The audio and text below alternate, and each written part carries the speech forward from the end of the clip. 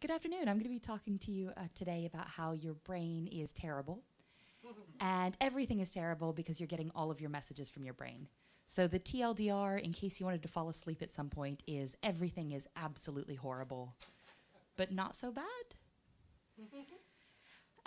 So to give you a bit of background about myself, my name's Jessica Rose, and I generally have to apologize for being a little bit too chirpy in talks, mostly because I'm based in the UK and everybody's a bit out there for reasons just now. But Ireland seems to be a little bit chirpier, so I'm going to pass right by that. I work in developer relations, and this is a job which I'm firmly convinced absolutely should not exist. I get to go out to developer communities and talk to people about what they're building and give talks and give workshops. I get to spend all of my time talking to people, generally people who are much smarter than me, about what kinds of things they want to do in the future with technology. And this would be the best job in the world, but I'm generally talking to people who are a lot smarter than me. And that can be from terrifying to intimidating.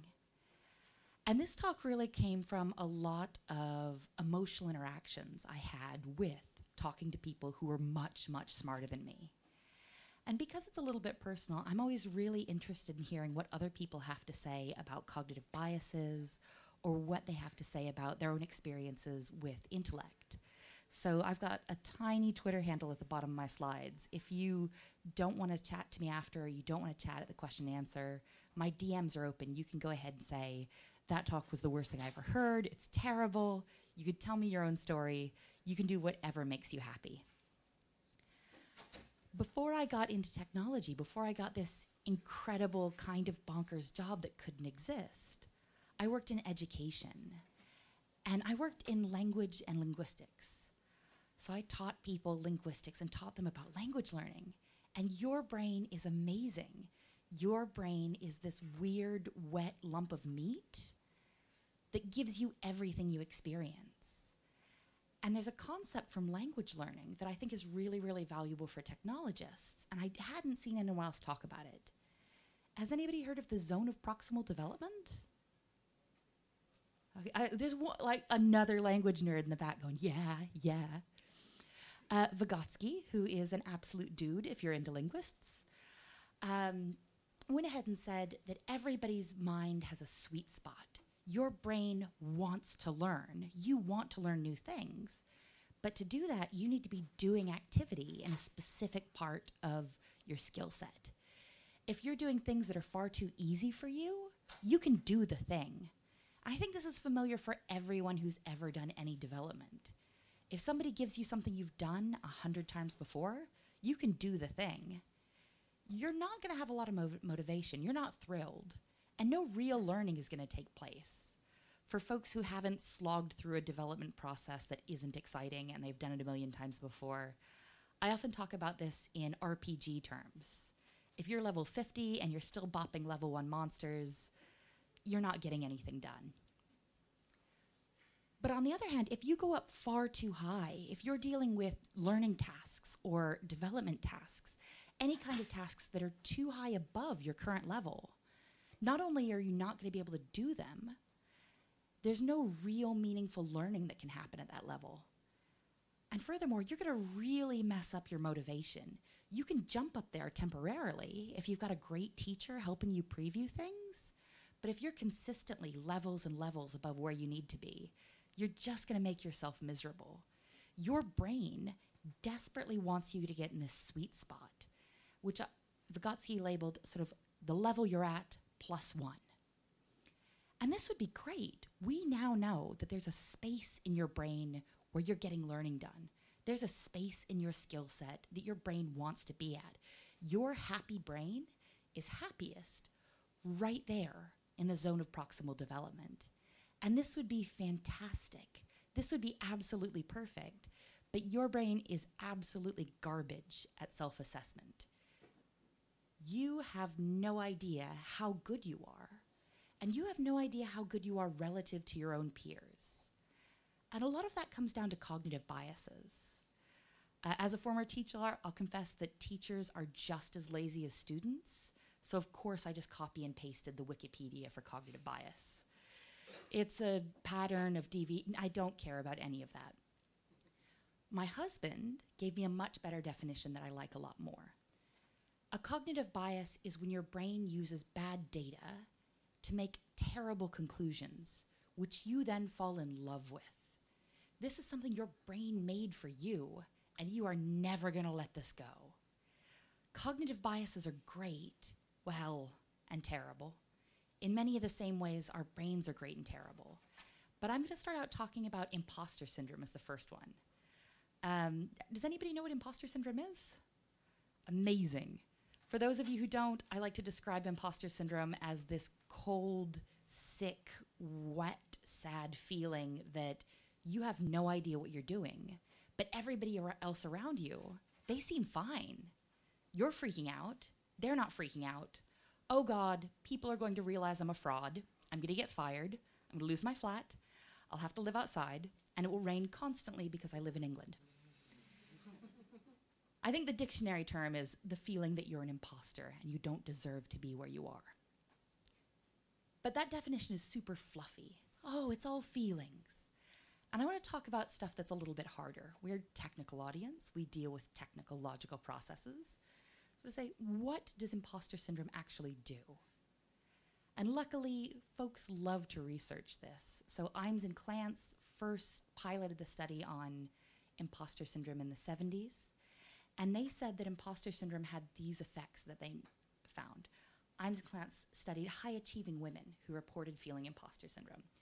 And they said, you know what? The folks in our study, they say that they report feelings of inadequacy, which is great. It's nice to have that data point. But I feel like that's kind of covered in the definition. Hey, imposter syndrome, you feel inadequate. Yeah. They also reported that people who felt that they had imposter syndrome avoided displays of target skills. So if you thought that you weren't a great PHP developer, you're probably going to make sure that you're not writing PHP code in front of your peers. And they found that people, just like language learning and just like linguists, if you don't know a word or if you don't have a task, you'll find really clever ways to get around it. They found that respondents in their study used soft skills. They used charm and social mitigation. And this was really interesting. These women who were high achieving, who didn't feel like they knew what they were doing, were nicer. And I'm mostly okay with that. And the thing that I thought was really interesting is they found that their respondents who reported feeling imposter syndrome reported doing more work. They spent more time on these core skills, and they spent more energy trying to upskill to get around their feelings. And I like this one. Who is impacted by imposter syndrome? So Imes and Clance did a study of high-achieving women. I'm going to do a very scientific, get your hands up. You can put them up only a little, but who's ever felt like you don't know what you're doing and everybody else absolutely does? Very sneaky, like look around to see who does not have their hands up. This will be great in about 20 minutes. I love how everybody's like, yeah, okay. So Imes and Clance, they said, you know what, we think that high-achieving women most often suffer from imposter syndrome. And I think, Imes, that's great. Clance, that's great. Thank you for that. But y'all kind of set out to study high-achieving women. Let's go to the next study. And Vera Vasquez and Corona, they came back around in the early 2000s, and they said, you know what? We've gone back. We've done a little bit more math. We think high-achieving women of color are more likely to be impacted. And then I didn't want to have like 40 slides up here, so I'll just Google it yourselves, but I promise you, most of the research says that high-achieving visible minorities who are underrepresented in their areas most likely report feeling that they have imposter syndrome, which would be great, but we did a quick and dirty sampling, and we found that like everybody, pretty much everybody was like, yeah, I felt like I don't know what I'm doing and I'm faking it. So what's with that mismatch? What's with people statistically reporting that underrepresented folks feel this more often, and our very scientific hands-up sampling finding a really wide range of folks? Oh. Yeah. I think that one of the issues is the reporting involves saying, I feel. And for folks that don't often use emotive language, I think that guys are often discouraged from saying, I feel like I don't know what I'm doing. Because starting with I feel anything seems to be really scary and kind of dangerous as a guy. It seems exhausting, and I have no advice for y'all other than make everyone else stop doing that. That seems terrible. I think in an environment where you need to say, I feel like I'm not supported, and I feel like I don't know what I'm doing to get better support, that failing to recognize that men feel the same way is really, really not serving them well. And I think another big reason you see more underrepresented folks talking about imposter syndrome and reporting it has to do with representation and reflections of success. If I am a yellow, kind of gross, yellow smiley face, and I feel like I have no idea what I'm doing, things are not great right now, but you know, I look around and I look at my professional contexts, I look at my peers, and they sound like me, and they look like me, and none of them are freaking out. So even if I'm not feeling especially well, it's probably fine. Like Bill's just like me, and he's cool. It's fine, it's fine. But if I'm not well represented in my environment, if I'm a little cat head emoji, and I look around and say, do you know what, I have no idea what I'm doing. What's going on? What are my peer groups like? What's my office like? I look around and I say, I have no idea what I'm doing. Everyone else seems fine. And everyone else does seem fine. But I can't really see myself in their success. Bill's great. Bill's such a good dude to work with, but he doesn't sound like me, and he doesn't look like me, and we didn't go to the same schools. Having somebody around you and having an environment that reflects success that looks like you is a really great sort of external sign that everything might be okay. And I think on some level, recognizing that internalizing discriminatory messages are really common. And not necessarily just in technology, but folks who are high achieving and underrepresented get a lot of messages that this is not for them, this is not their space, they don't belong here. And at some point, taking those messages on board and really internalizing them is something almost everyone's going to do. And I think that technology, very clearly, I think this is not a spoiler, but I think that technology is amazing.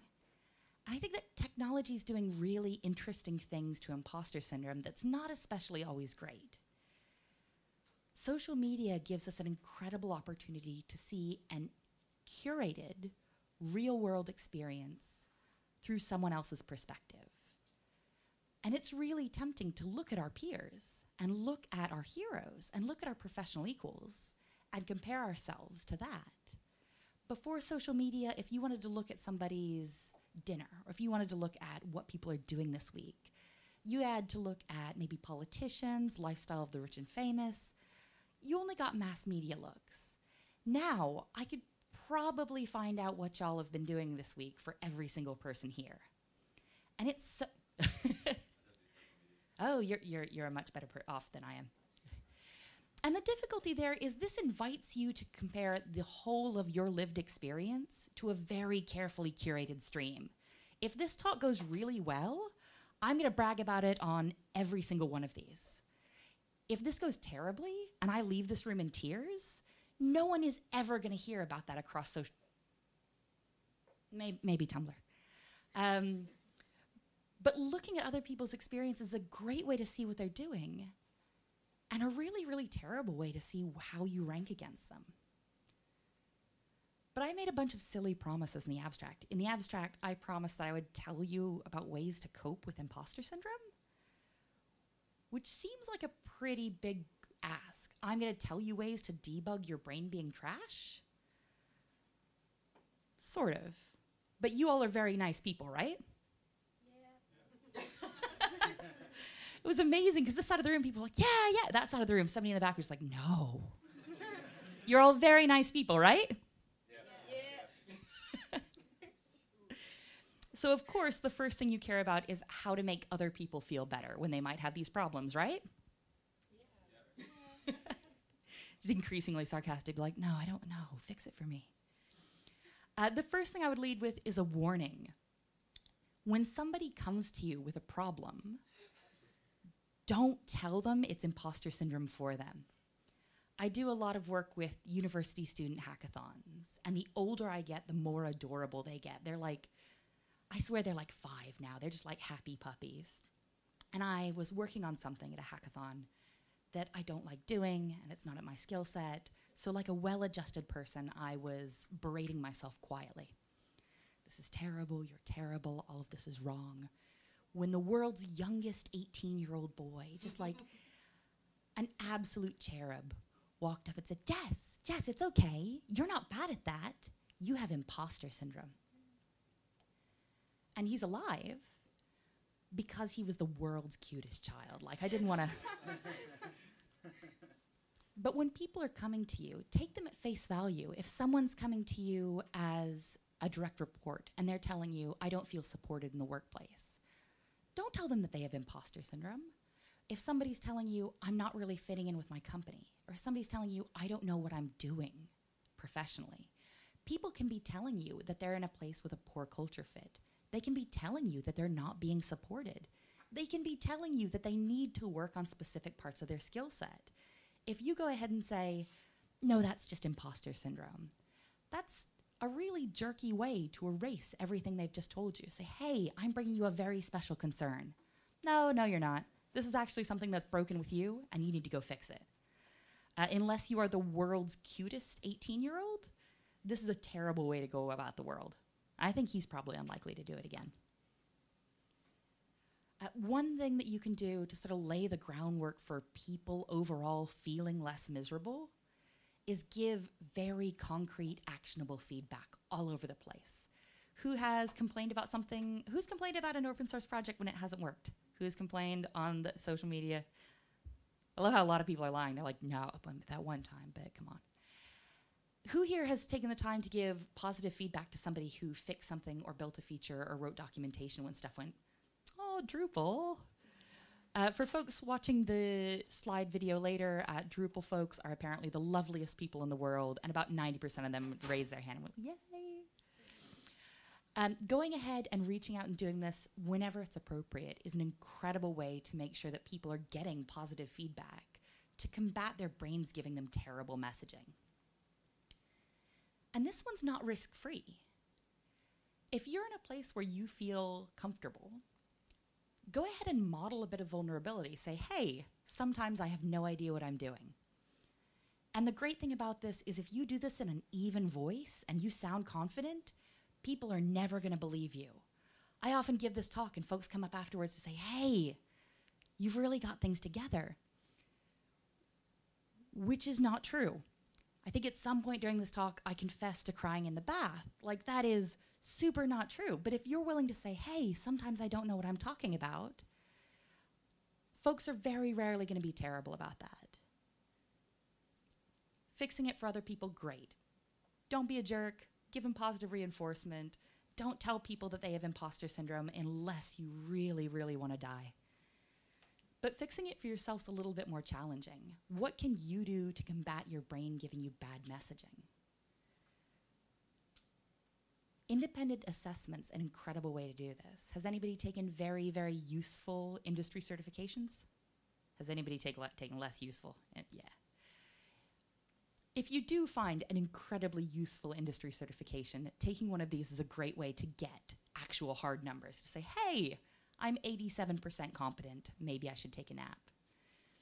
But in the absence of meaningful assessment on things like this, doing things like mentorship, doing things like teaching are an incredible way to get feedback from someone else that you know what you're doing and you're passing that information on meaningfully. The difficult thing is you can give your brain better data, but your brain's still going to go ahead and make garbage conclusions with that data. It's just what brains do. One thing that can be really helpful is to recognize the patterns. When you get to the point you say, oh, I have no idea what I'm doing. Everyone else seems fine. I'm going to get caught. I'm going to be humiliated. Then I'm going to be fired. Then I'm going to lose my flat. Then I'm going to have to live outside. And then it will rain on me all the time. That progressive gah is one of the things that can be really easy to sort of sidestep. So when you do see yourself, like check in with yourself occasionally. Say, when you do find yourself saying, I have no idea what I'm doing, everything's terrible, that's a really good time to get off the panic express. And the difficult thing is, oftentimes you need to walk away from what you're doing. You need to take a break from the thing that's making things really difficult and do anything else for just a minute. My slides are gorgeous because I have designers who are much, much better at this than me. And I actually confess to my designers jokingly what I do when things get really terrible. So there's that. If anybody else eats in the bath when you get really, really unhappy, could you please come see me after this so I can like text my husband and tell him I'm not gross. I don't necessarily recommend eating cake in the bath. But you need to find something that works really well for you. If you find that taking a break and doing some tabletop gaming is what gets you back off of that panic ledge, absolutely do that. If you want to go read for 20 minutes, do that. I see again and again people claiming that they exercise when they're stressed. And I don't know any of those people. I'm fairly sure they're lying. But if you are actually one of those people, go take a short run. Like, it's all about taking a break from those messages that your brain is giving you that you are never going to be able to do the thing. And one thing I'd add on top of this is I found that video games tend to not help at all. I have no idea what the deal is, but anytime I say, oh, I'm going to go ahead and take a 5-minute break and I'm just going to play a couple rounds of Civ 5 and I'll go right back to doing my work. I've never had that work. And chatting to other folks, I find that video games are often not the way forward. If you can absolutely be trusted to put video games down after 20 minutes, great break. Also, come and tell me how you do it. But I've been talking a lot about how imposter syndrome is just your brain being terrible, and it's always going to be terrible. And even if you get better data to put on top of it, it's going to be terrible. And even if you take breaks from that messaging, it's still going to be terrible. So everything's kind of terrible. But I want to take a little bit of a step back and recontextualize. I want to look at another cognitive bias and see if maybe imposter syndrome's not terrible, terrible. Maybe it's just terrible. Imes and Clance, when they're talking about imposter syndrome, they talked about these feelings of inadequacy, and that sucks. Avoiding displays of target skills, not showing off the things that you need to do more, that's not great.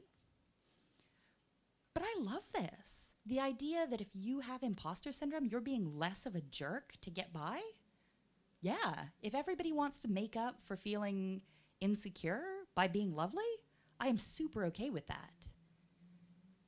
And this, increased diligence, doing more work to get around the thing you don't like, or the thing you don't feel good enough at. I love this a lot. I want to talk about another cognitive bias really quickly. Has anybody ever used lemon juice as invisible ink? For those of you who don't, it's great.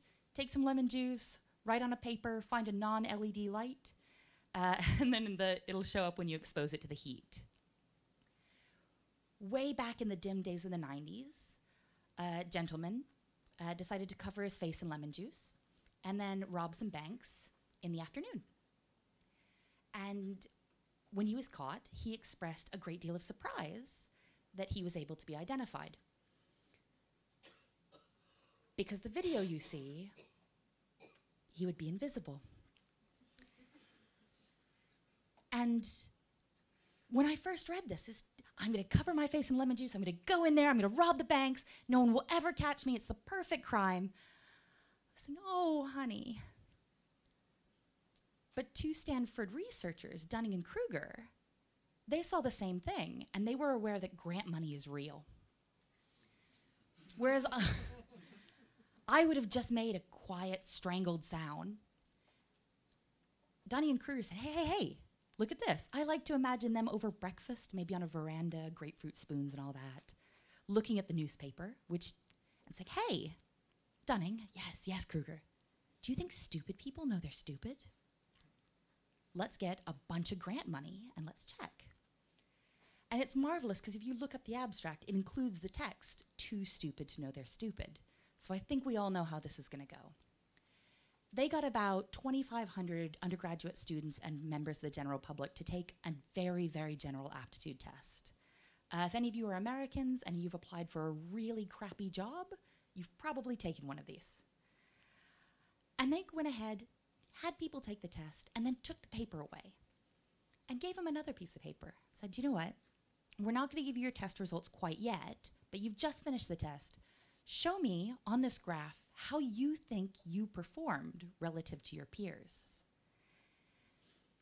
And I love this because quartile is massively an underused word.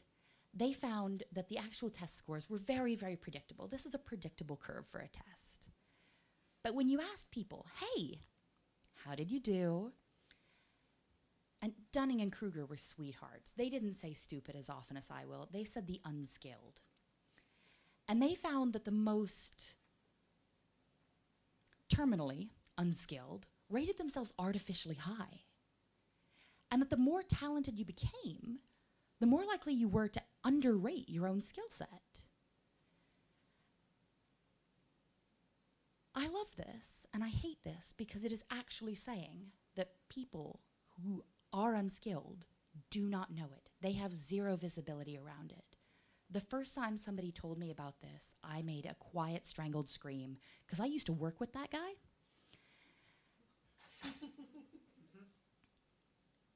And it was fine. They went ahead and said, you know what? Here are our conclusions. We think that the unskilled are wholly and completely unable to recognize their own lack of skill. They do not know. But to make it better, and for those of you, I won't ask you to raise your hands, but you can go ahead and make a panicked face. If any of you have ever worked with someone like this, you also know that the unskilled are absolutely unable to see genuine skill in other people. Lacking the skill and lacking it to such a great extent that comprehension of different skill levels is completely alien to these folks. And again, that's fine. But it is actually fine because there's hope. The unskilled can move past their own lack of skill. The unskilled, once they recognize their own lack of skill, which they are never going to do because we come back to point one, but if they ever did it, if folks ever had a come to Jesus talk with themselves about their own lack of skill, they could move past that and work to develop their skills. And this is great. This is super great. I think this is marvelous. So for me, and for other folks out there who are constantly worried that they're not good enough, that they have no idea what they're doing, that everything's terrible, that we're frauds and we're going to be found out, we're alone. Because people who are genuinely unskilled, they go to sleep at night and sleep the dreams of the just. But I think maybe that's okay. I've been telling you again and again about how imposter syndrome is your brain giving you garbage information. And I think that's still true. But I think imposter syndrome, I think this feeling that you don't know what you're doing and that everything's terrible, I don't think it's garbage information. I think this is a garbage error message.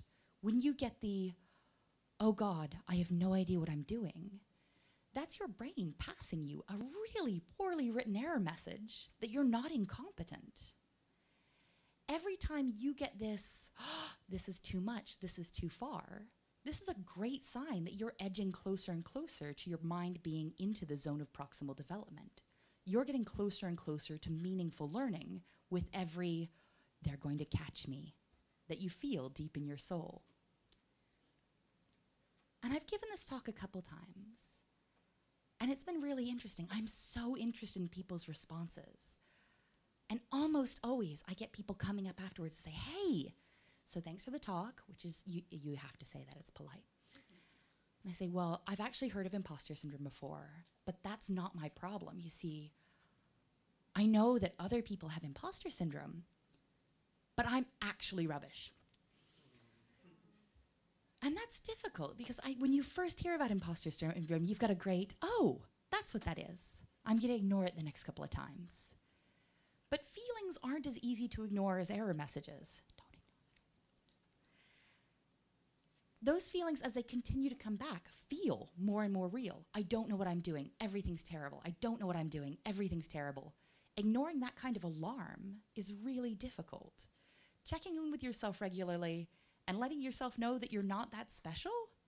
There's no kind of magical meta-imposter syndrome. It's your brain giving you the same terrible messages. And don't worry, you're no more rubbish than the next person. If you were actually that terrible, you would have no idea. So the next time that you feel like you're a fake and you're a fraud and you're absolutely going to get caught out, I'd love if you could recontextualize that. If you could think of yourself not so much as a fraud, as a con artist. You know you're terrible, but everybody else is terrible. And you're one of the few people who's actually parsing this error message into something really valuable. When your brain says, oh, no, it's terrible, you're aware on some level, hopefully lots of levels, that this is your brain saying, hey, we're learning things. Everything's mostly okay, but I'm going to keep doing this just to mess with you. Thank you so much.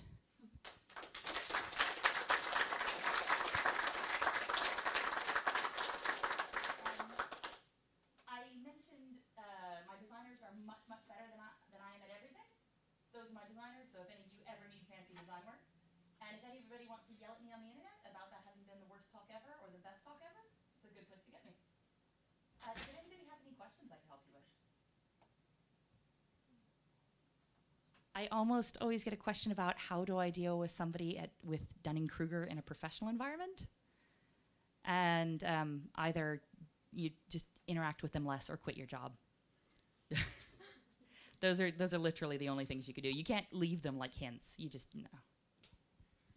Did anybody have questions? Cool. Super low stress. Thank you all so much.